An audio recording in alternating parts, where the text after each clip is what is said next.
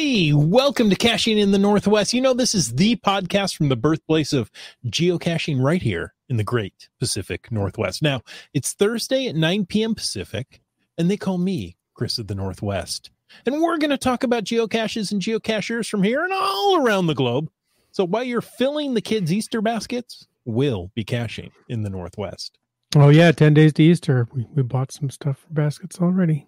Oh. Tonight, though, we're talking about outdoor safety.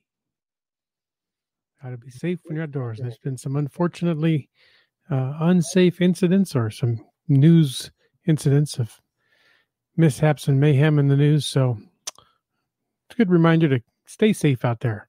Live audience, share your thoughts with us and how do you stay safe outdoors and any advice you have for others. But first, well, it's nice to be back to welcoming in our safety simian. Some say he's tougher than a woodpecker's lips. And others say he sweats more than Iron Man going through an airport metal detector. All we know is he's called Land Monkey. Welcome back. Hey, thanks. I've got lots of recent experience of going through airport metal detectors. I can relate to that comment. Did you sweat going through them? No, but I sweated a lot overall. So it was a sweaty trip. Well, parts of it were a sweaty trip. Parts of it were a cold trip. Anyhow, regardless. It was a cold sweat, huh? Yeah. A quick reminder that we appreciate the support of our patrons who help to keep this podcast coming each and every week. Thanks to Land Sharks, one of our corporate Denali sponsors. You can find them at landsharkz.ca.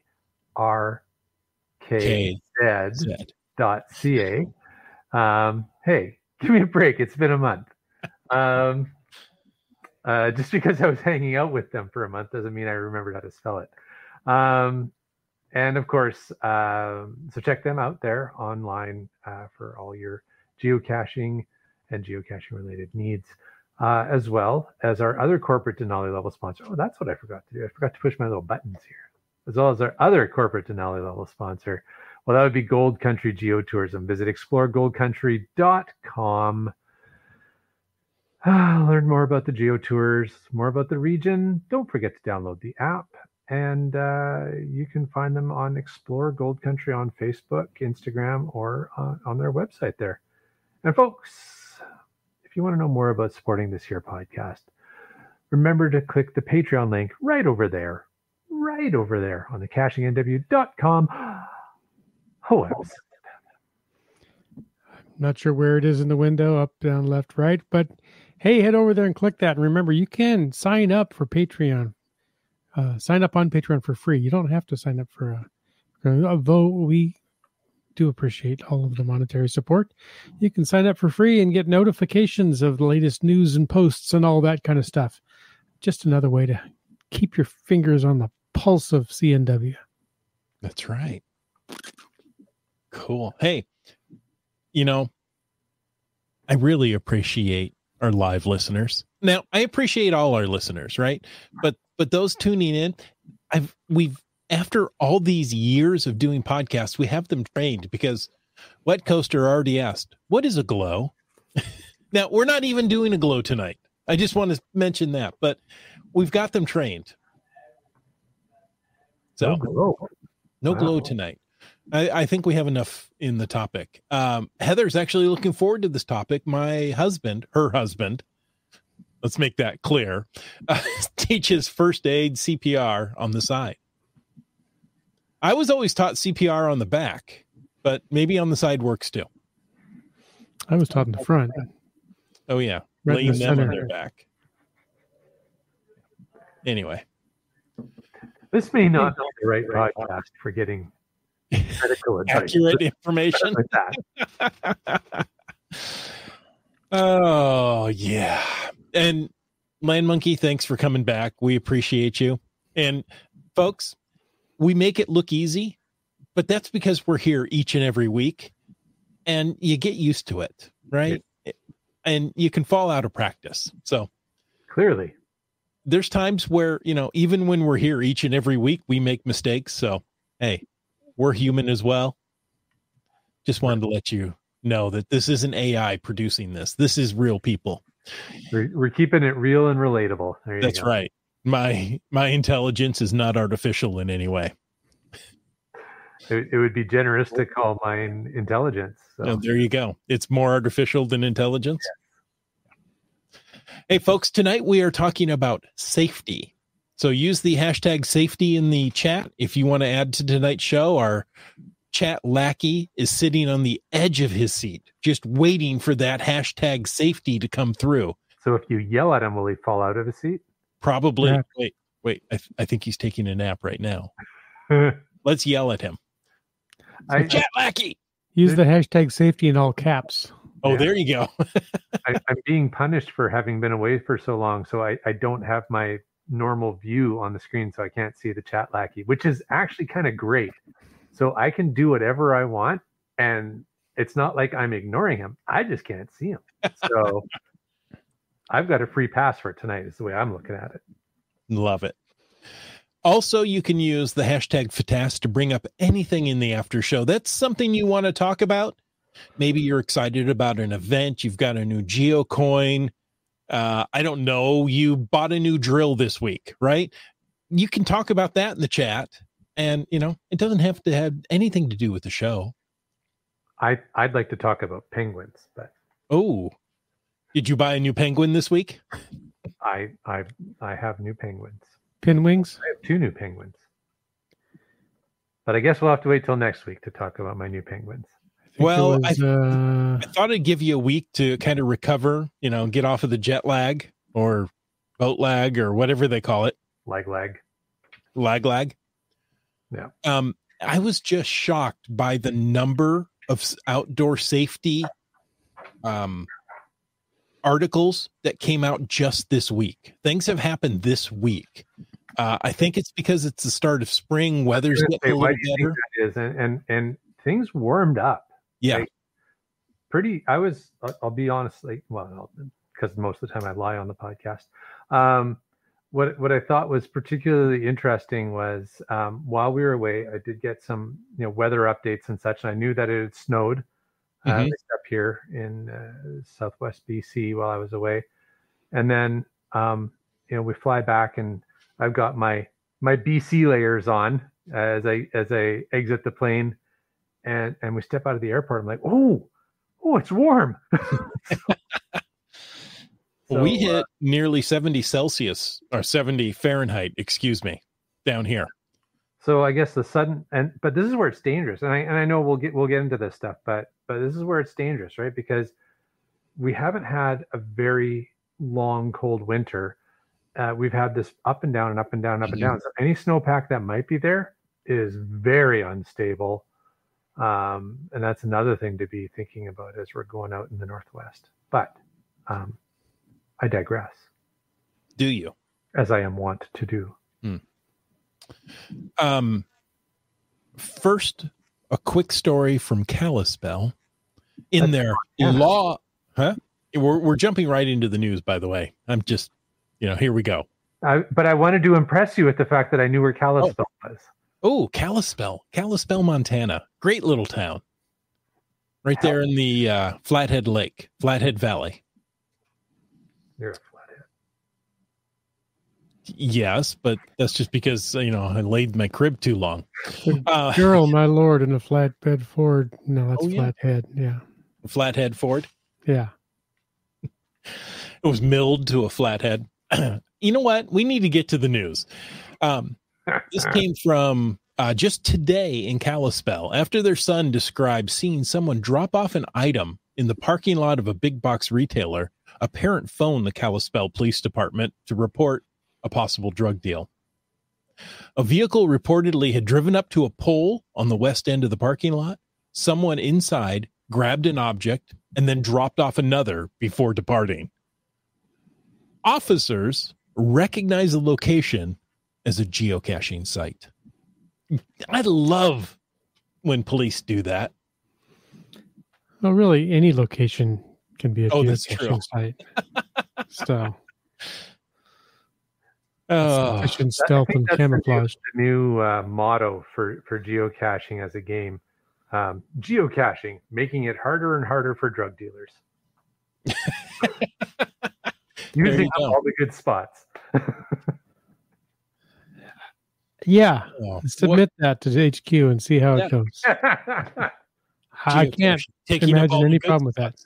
For drug drops. Well, what we call a simple park and grab, other people call a possible drug drop. So, use a little discretion, maybe.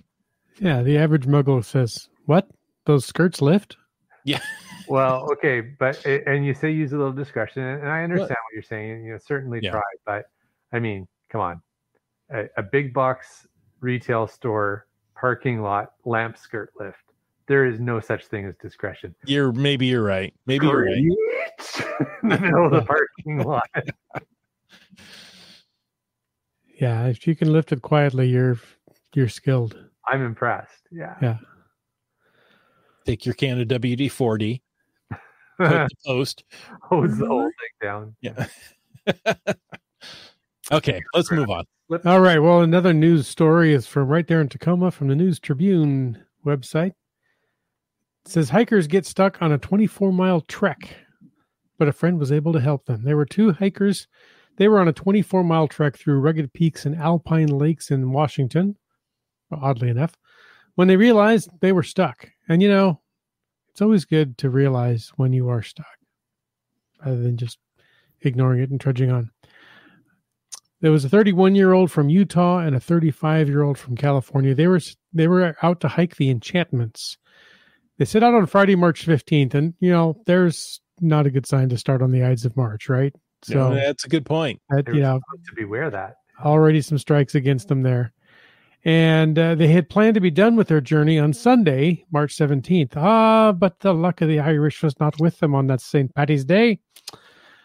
When that day came, they were only halfway through the hike. So they used a satellite device. We've talked about satellite devices here on the podcast. They messaged a friend about 9 p.m. that they were stuck and had to stay another night in the wilderness, even though they weren't prepared to do so. Be prepared. Along with that message, they sent their GPS coordinates, and the friend gave them to the authorities, said they needed help. They hunkered down for another night on the trail, and they were spotted the next day about 4:45 p.m. So, almost a full day there. By helicopter, they spotted, and they were flown out to the parking lot, which is about 10 miles away, to Kolchak Lake. They were near Kolchak Lake. So they may not have been completely prepared to spend an extra night up there, but sounds like they had a satellite beacon of some sort and, did some planning ahead at least.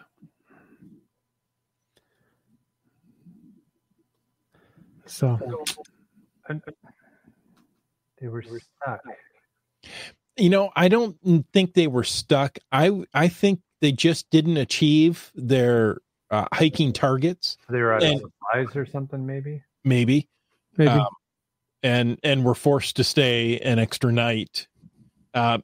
My guess is they would have stayed an extra night or two had the authorities the rescuers had not spotted them and got them out of there. Right. That makes sense. Okay, yeah, it felt like there's an information gap in the story that we received here. Yeah, I just had to put some things together there. Yeah, I'm not blaming the podcasters here. I'm blaming the news source. I look at them. They're from Utah and California, so maybe they don't know Washington State well, right? Went out in March. March isn't a great time to go hiking in the mountains around here. Yeah, well, and maybe we should explain what the Enchantments are and why it's not a great place to be hiking in March. Shall I? Please elaborate. Yes. So they're referred to locally as a mountain wonderland for hikers. It's within the Alpine Lakes wilderness of the Cascade Range, which might not mean much to most people, but if you are familiar with Washington State, it is near the town of Leavenworth. So if you've been to Leavenworth, pretty remote, pretty tucked right up into the mountains. So you can kind of picture the area these folks were hiking. Lots of beautiful lakes, creeks, peaks, mountain goats. The officials are quoted as saying, "See beautiful alpine larch trees standing tall against green meadows and light gray granitic rocks. Picture perfect scenes that'll make you pause to take in the serenity." I guess these hikers paused and took a little too much serenity in. That's right. And therefore, Can you get too much serenity? well, now, yeah. Yeah. Anyhow, typically it's an 18-mile hike, according to some research on All Trails. Highly challenging, meant for overnight backpacking. But this time of year, just because some routes get snowed in or are just not passable, it actually becomes a 24-mile hike. So I'm wondering maybe if that's part of what happened to these folks as well, is they're sort of just following the All Trails default answer without doing full research. Yeah, without doing your seasonal research and realizing it adds another 6 miles. Yeah, I mean, 6 miles is a long ways. Mm-hmm. They say although it's warming up at the lower elevation, it's still very much winter throughout the most of the hike. It's important to know your limitations and prepare for unexpected delays. There you have it, right? Yeah. So that just happened. Another one that just recently happened is 2 men fell into a freezing waterfall and go missing. Bodies of 2 men were found a day after they fell into the freezing Washington waterfall. The men were with a group at Eagle Falls at about 4:15 p.m. Saturday, March 16th. Again, luck of the Irish, wasn't with them. At one point, the group was on top of the falls. The sheriff's department spokesperson, Courtney O'Keefe, said 2 of the college-age men fell into the water and never resurfaced. Rescuers looked for the missing men for hours, but couldn't find them. Their bodies were recovered in the area of Eagle Falls before noon the next day and taken to the medical examiner's office. Oh, that's terrible. Yeah. Just terrible. So, there were actually 3 or 4 stories just this week of tragedy in the outdoors. And I thought, you know what? We need to talk about this. Yeah. It doesn't say what they were doing when they fell in, so who knows? I mean, it could have just purely been an accident. One guy fell, grabbed another guy. They both went in. Mm-hmm. Could have, standing, posing on the rocks for that Instagram photo and slipped. Who knows, right? So. Well, and the water's freezing. You're up on top. It's colder up there. Yeah, they could have been standing on ice. IHAM contributes they were Japanese college exchange students. Oh, there you go. So even sadder. Well, you might wonder then if it's even safe to swim up there. By the way, Eagle Falls, it's at the south fork of the Skykomish River up along U.S. Route 2, which is the highway that leads through Leavenworth, so up in the same kind of area. Mm-hmm. It's about a 55-mile drive northeast of Seattle. There are reports of people swimming in the area, but deputies up there warn against it. The water up there has an extremely strong current underneath, and it can pull down even the strongest swimmers. The water's fast, deep, and right now, with all the snow melt, because the weather's warming up, the water's running really high. So it's very dangerous, very slippery. The current's very swift, and the water is very, very cold. So you get hypothermia very quickly. Yeah. Authorities said they respond to rescue calls every year in that area, and they encourage people to just find other swimming spots and always wear a life jacket. Yeah. IHAM seems to have more information. He says one fell in, and his buddy jumped in and tried to save him. Both didn't make it. I wondered if that was the case. What a sad story. Chris, you're bumming me out tonight. Well, I know. Now, I actually asked for some feedback on this. I go, this is not the topics we normally cover, right? Yeah. Is this too dark? Is this too sad? But now let's talk about some of the skills you need to survive in the outdoors. Have you guys seen the TV show Alone? Never heard of it. Familiar with it. I don't know that I've ever watched it. Basically, they put, I don't know how many contestants out into the wilderness. They're outdoor survivalists, right? And they go out there with minimal tools. They have to make their own shelter, catch their own food, the whole bit. Alone contestant and wilderness preparedness expert Mark D'Ambrosio, isn't that a great name? Talks through the basic skills of survival, or as he puts it, wilderness sustainment techniques. In short, how to stay warm, fueled, and safe. D'Ambrosio is the founder of International Mountain Survival, where he leads varying levels of courses designed to prepare people for a life spent enjoying the outdoors. In the last 100 years, what never used to be considered a survival skill now is, because we just don't learn this secondhand anymore, says D'Ambrosio, who competed in season 7 of the hit History Channel show Alone in 2020. And I add, didn't we all kind of do Alone in 2020? I was about to say, in 2020, the show was called Very Alone. or Leave Me Alone. That's right. I should have had him on the show. He's got all the inside scoop. He says there was also a snowcat rescue up near government camp at Mount Hood earlier this week. Okay, now I'm curious. Is it using a snowcat to perform a rescue, or was there a snowcat that got into trouble and the operator needed to be rescued? Did a snowcat rescue a snowcat? It can happen. Yeah. Okay. Let's get back to D'Ambrosio.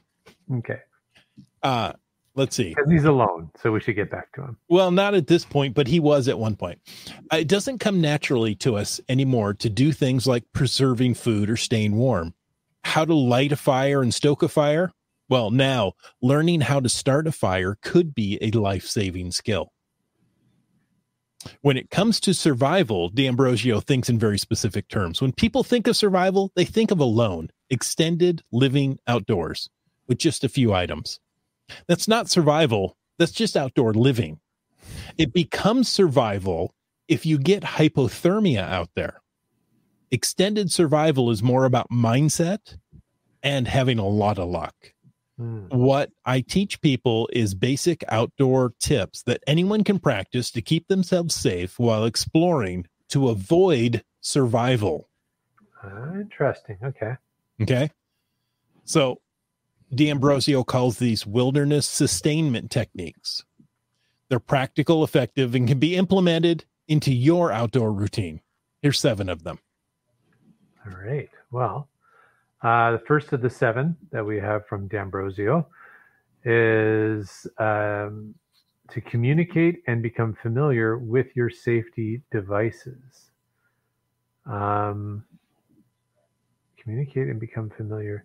Okay, so understand how to communicate using safety devices. Is that what you're saying? Not like talk to your safety devices like, oh, compass, I miss you so much. No, okay. You always point true north for me. Do you know how to truly use a compass? Well, yes. I think we're going to get there in the next section, but yeah, right. Valid point. I'm being a little. Yes, it points true north, but does that? I mean, how do you know where you are and where you need to go based on a compass reading? Right. Well, I'm right in front of the compass. Oh, okay. Oh, maybe I'm the one that doesn't know. Never mind. All right. So anyhow, getting back to being familiar with your safety devices, whether you're on a day hike or a multi-day hike, you need to be keeping up and keeping in connection with somebody. Don't go more than 24 hours without somebody knowing that you're okay. You could be out there missing for multiple days before search and rescue even knows to start looking for you. We've had that conversation with Sandra on the show before, for sure. I think we've covered all of these at one time or another. It was just interesting to see it in a little different light, covering the same things. So yeah, absolutely. And I'm not criticizing that. I think it's interesting that they're such so recurrent. Truths often are. Well, I really liked his phrase. 100 years ago, you didn't have to teach these things, right? People knew how to do this. And today we are so urbanized that we may not know how to start a fire. Yeah. Right. But I mean, the first one we're talking about is less about very basic things like starting a fire and keeping warm. Is more about the safety communication devices and things. And so, yeah, he goes on to say that on the deep backcountry trips, he's using the Garmin InReach. As you said earlier on the show, Chris, there's a variety of different tools and technologies that perform the same kind of satellite-based communication for emergency. And sometimes, and I think this is the point, not even just for emergency communication, right? Because a lot of these devices now have the ability to have once an hour, they just send a message to a preset phone number. They'll send a text to a phone number that you tell it to. So with a set of coordinates. So and some sort of status update, right? So it's like every, if someone's at home, every hour they get a text. Oh, yeah, Jay's now at these coordinates. Oh, it looks like he's moving. Great. And if something happens, the search and rescue crew has effectively a trail of breadcrumbs that can follow. Yeah. Is a lot more than what they've had in the past. And this is what he's talking about, right? That just doesn't happen out of the box. No, you have to be familiar with how to have that set up. Yeah, exactly. Yeah. No, and so just don't think you're going to stop by a big box store, grab Garmin InReach and start on your hike, right? You've got to take the time to understand how to use it. Yeah. Interesting. It talks about, so it's going to go on here to something that isn't applicable in Canada, but probably in the US, because he talks about here, he says, with the InReach device, it's also beneficial to get helicopter insurance. $100 a year, it covers your whole family. The author has a buddy, a survivalist instructor, who had to have his kid airlifted, and it was a $20,000 ride because he didn't have helicopter insurance. So I'm going to let you speak to the US situation, but in Canada, we do not have to pay for an extraction like that if we were in some sort of dire situation. And I think this is one of the things that Sandra and our search and rescue friends who've been on the podcast from BC before really try and make clear is like, call. If you're in trouble, call. Don't, because I think people come here where I live up in Canada and get into trouble, and they're like, well, I don't want to pay $20,000, so I'll figure this out myself. Yeah. Right. The worst thing you can do. Yeah. Because I ain't worth $20,000. If I'm out there, just leave me, please. That's not true. It is, actually. You're worth at least 20,000, Jim. Yeah. But yeah, that's good. Get that thing set up. The breadcrumb trail is great, so they'll either find you or whoever stole your backpack and mugged you on the trail. That could be true. Yeah. And hopefully they'll know where they mugged you. Well, and they'll be able to follow the breadcrumb trail back to your body. Oh, there you go. Okay. So, yeah. And I thought the news stories were dark. And they'll be able to navigate, which you really should know how to do. We mentioned a compass, but, basic thing to have is a map. You can get printed maps at almost any ranger station, trailhead, those kind of things are out there. Nowadays, of course, a lot of things are digital, so download one. You may not have data out there on your phone to download a map on the fly. We've got a phone. Oh, that's great. I'll just head out there in the middle of nowhere and turn the phone on. Oh, wait, no signal. The author, I think D'Ambrosio, says he loves to use OnX maps because they cover the entire United States for about $100 a year when you purchase all the maps. And you can download a map while you're in service, hint, for any state, any area, and you can get really detailed maps and download. I have seen some YouTubers talk about the OnX maps, that they're really good. So when you have a map on your phone, he says, I will never get lost. Well, I could probably still manage to get lost even with a map on my phone, but I get what he's saying there. The more detailed map is great. So he says the main reason people find themselves in a, quote, survival situation is they forget where they are. They don't know where they are. They get lost, and something medical happens, like a sprain or a cut or something that could be relatively minor anywhere else, a leg cramp, and you don't know where you are. So how do you get help? How do you get help to find you? So download the maps, know where you are, And if you're using your phone and not an actual GPS, you make sure you have some way to charge it, an extra battery, so you can keep that phone working.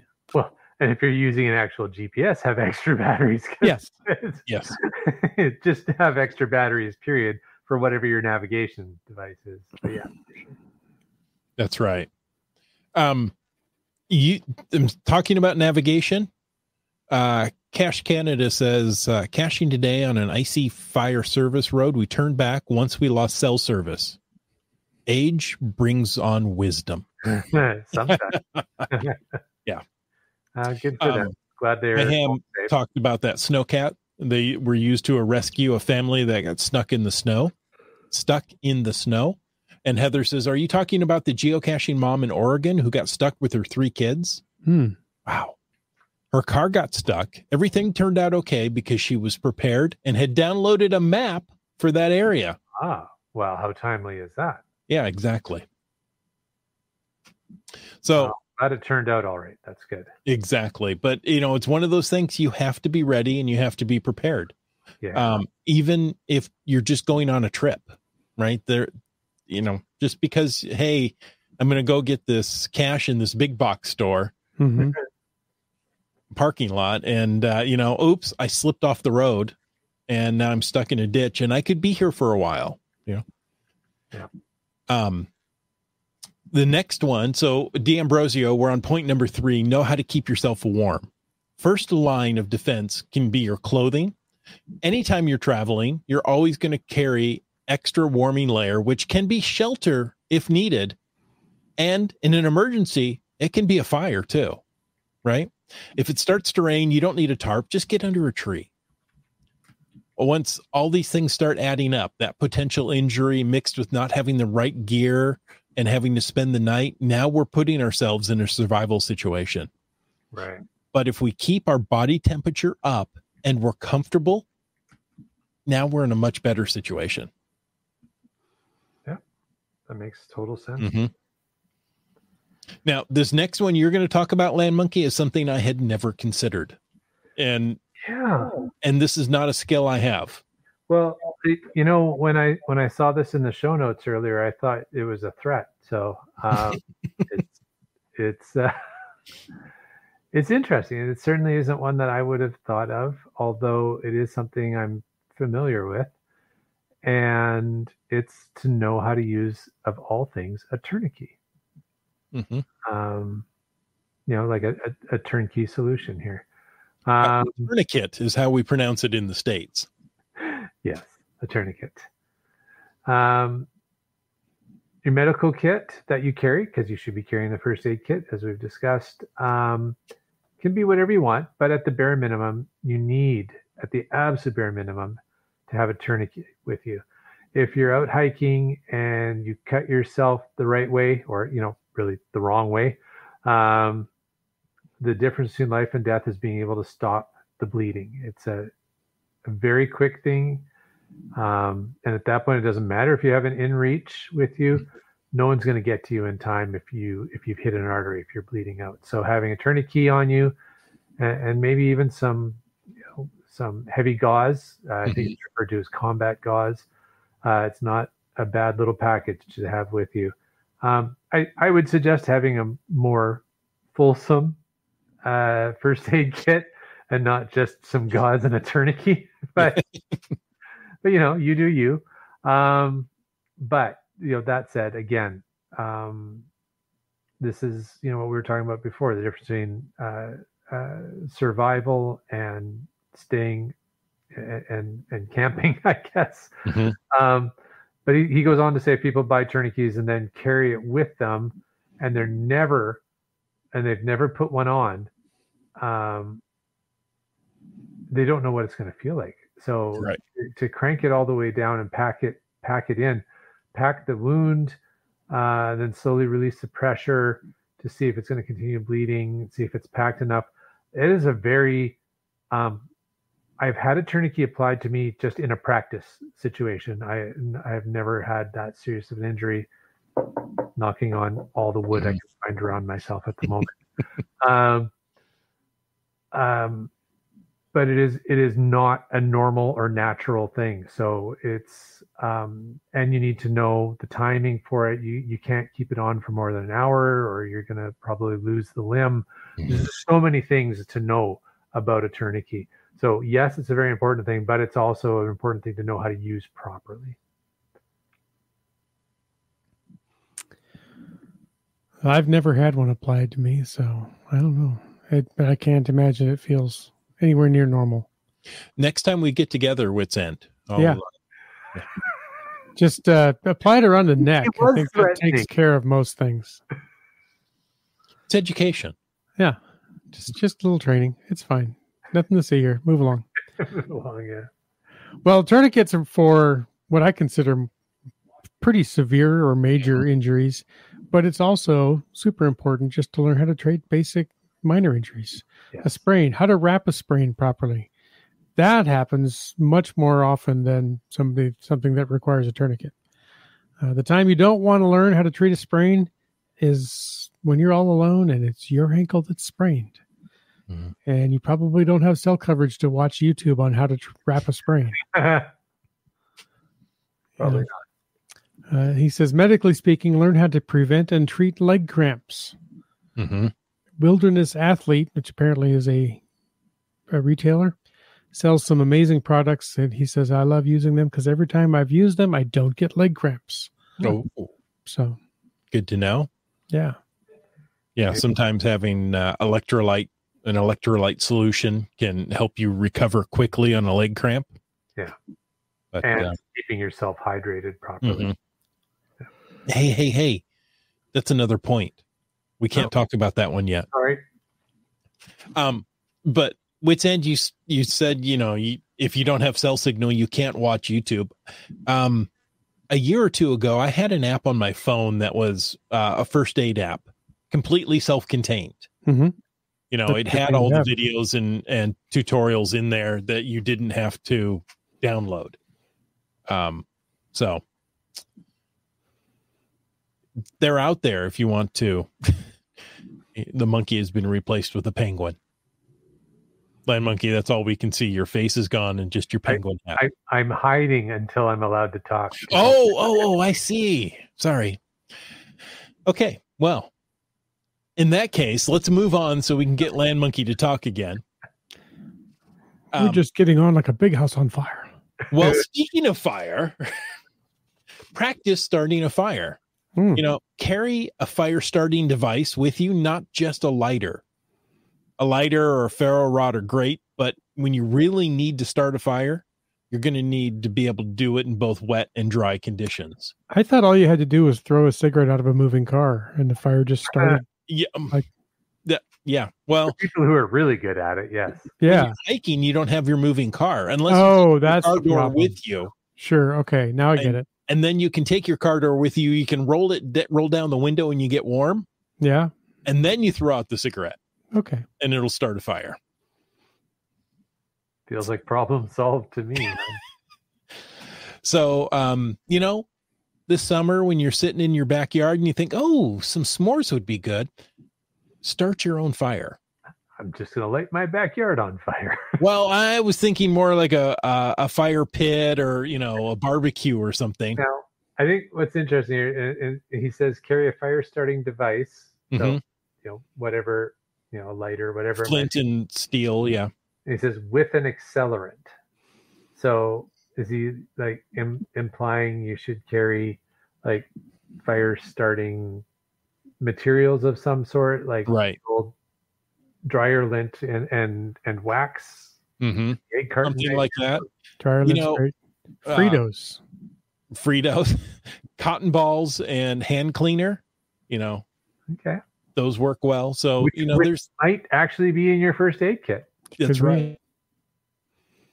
So there are things you just if you need to start a fire, like our friends who were hiking on the 24-mile trail and had to spend an extra night.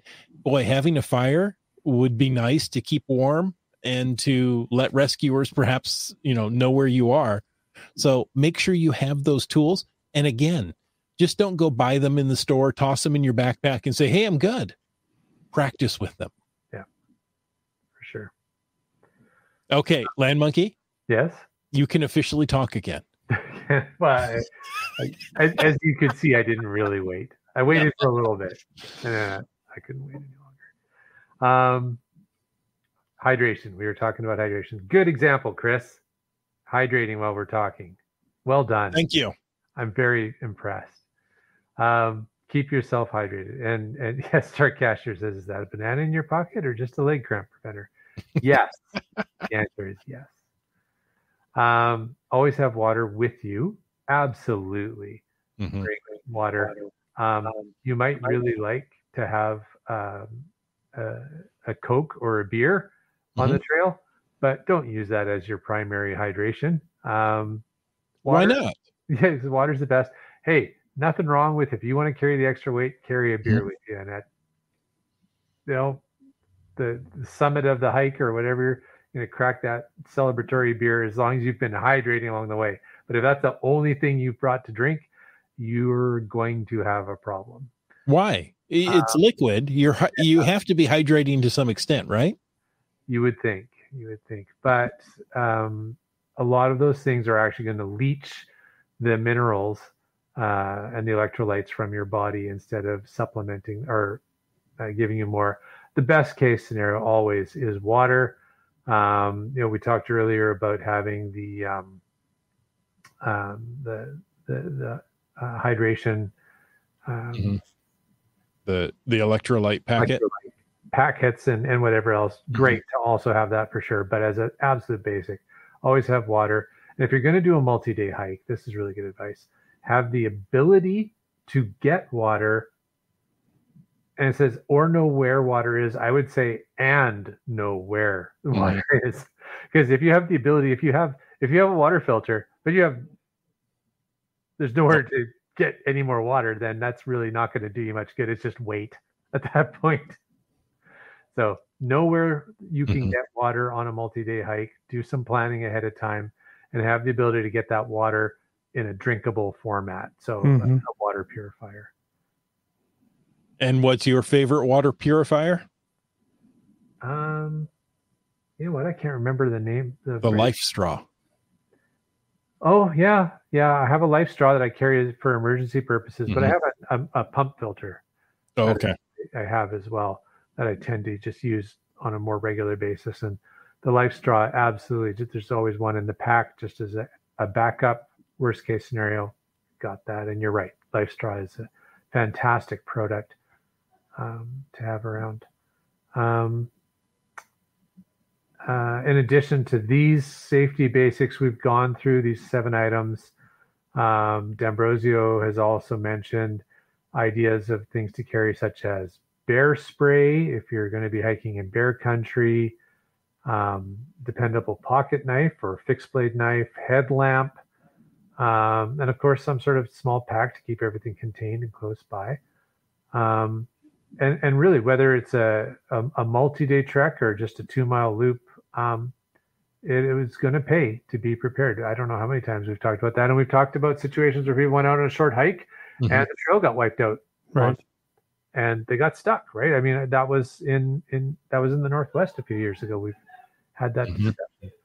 It can happen. So, plan, prepare, bring the proper precautions, and you'll drastically reduce the likelihood of getting yourself into a survival situation.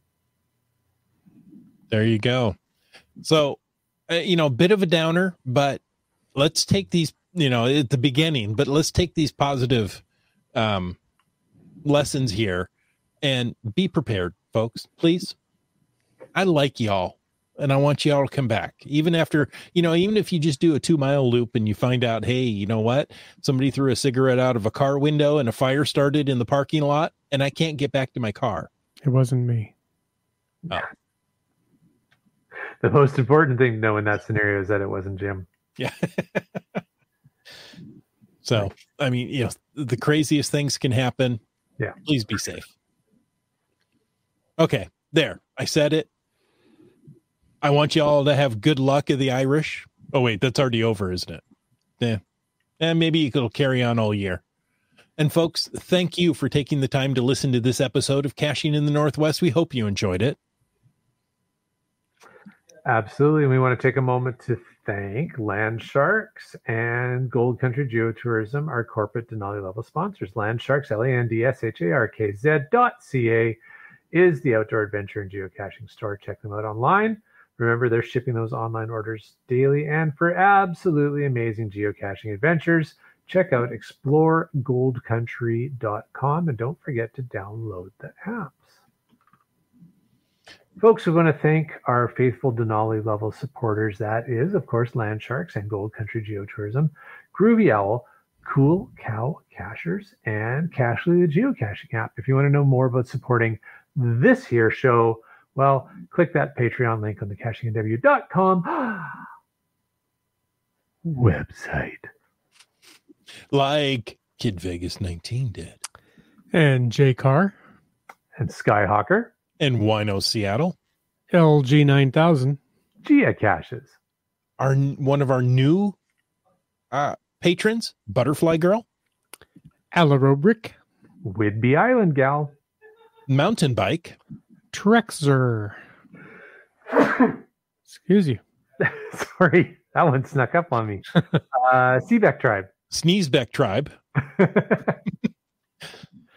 Another one of our new patrons, GeoBirder.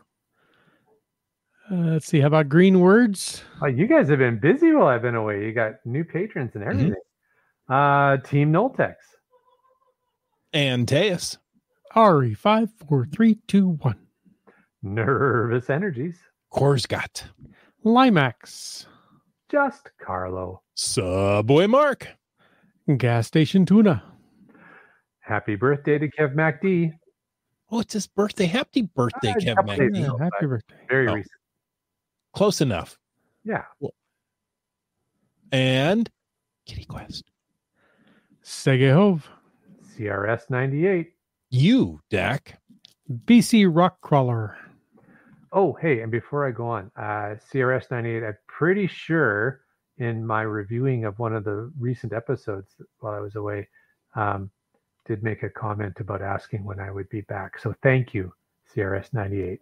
I appreciate being missed. See, somebody missed you. Somebody missed me. That's good.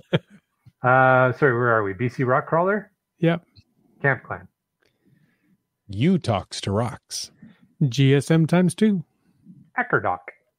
Log work. Boomer 365. Peach of Washington. M-Nerve. GeoNav Pro. MC3 Cats. Just finding our way. Another new one, Railroad. Dora Moore. Genies. Wet Coaster. Flagman. And B Pendragon. Wow, that is a lot of new patrons. That's fantastic. Yeah, try those in one breath. Yeah. Yeah, I think we're well past that point now. Just like the old days. Right?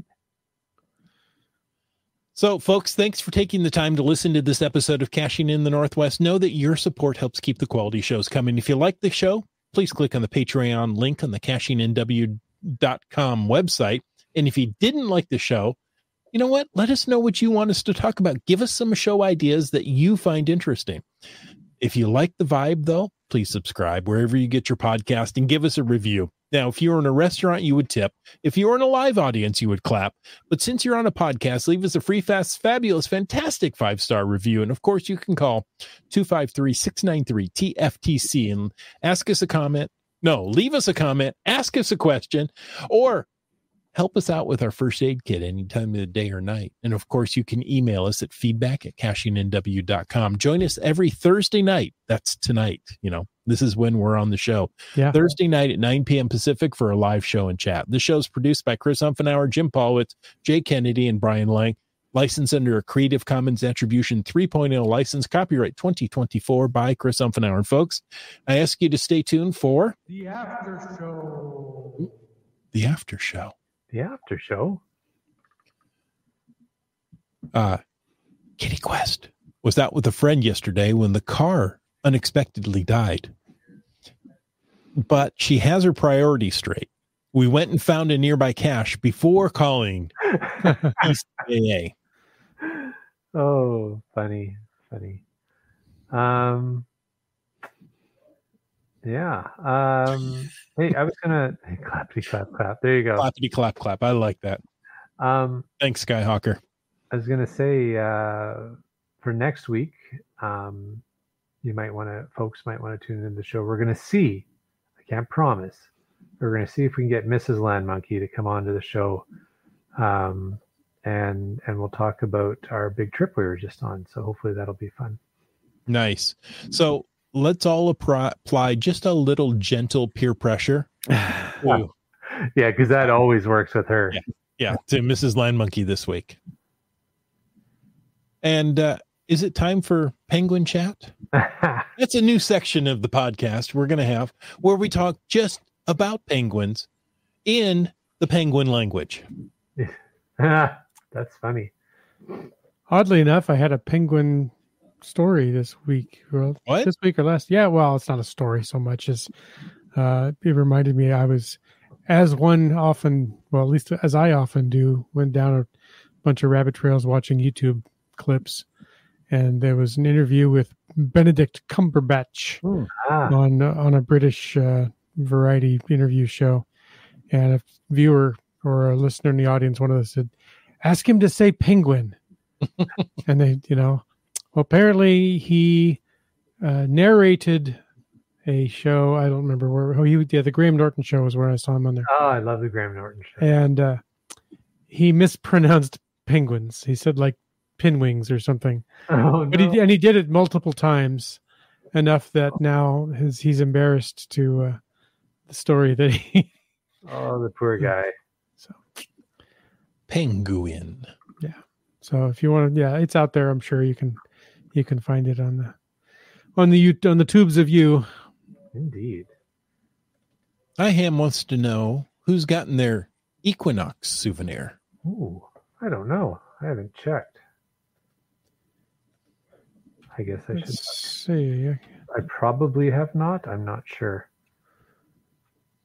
I'm pretty sure I haven't.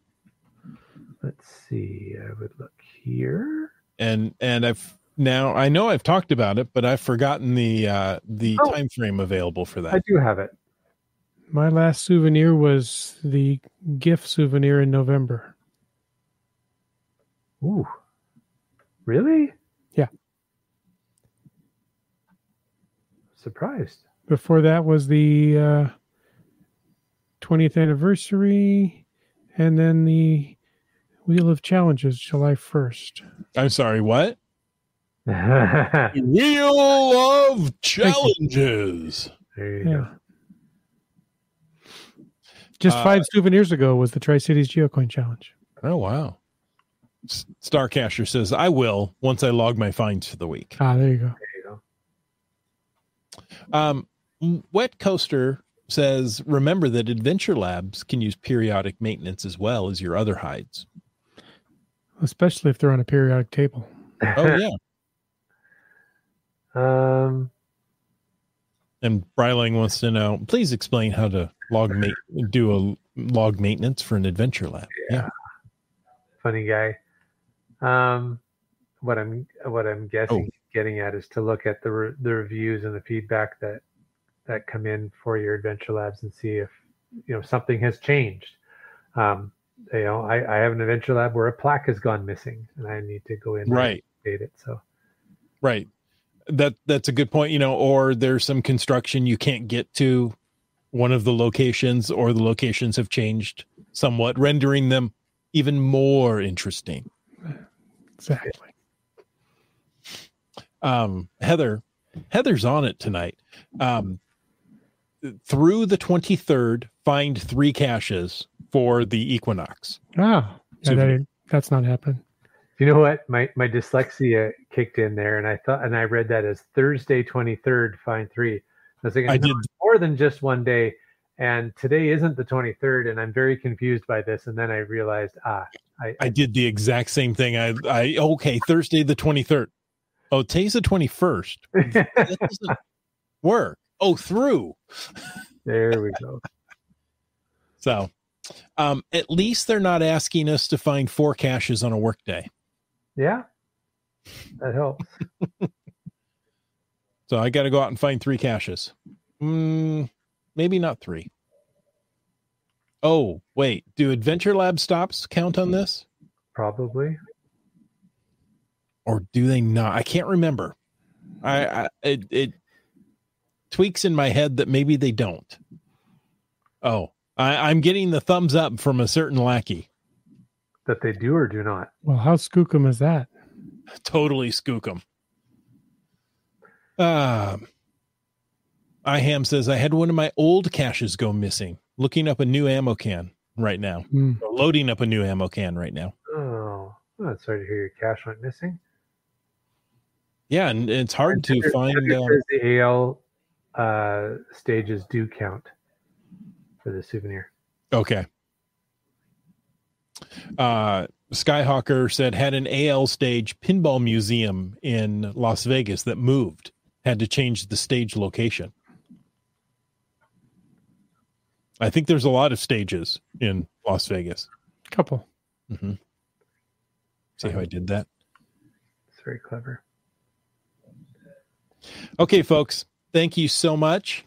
And until next week, go out and get your souvenir while you're caching in the Northwest.